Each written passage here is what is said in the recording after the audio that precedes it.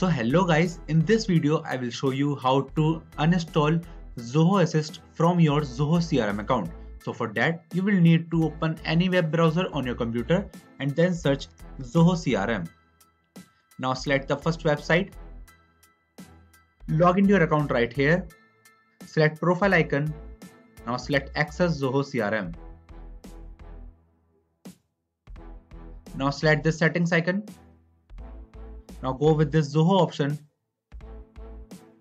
and scroll down until you guys find Zoho Assist section right here. Now select its manage button and you guys will get on this page right here. After that, select this uninstall button and select this OK button right here. And now guys, just like that, you have successfully uninstalled Zoho Assist from your Zoho CRM account. So that's how you guys can able to uninstall Zoho Assist from your Zoho CRM platform.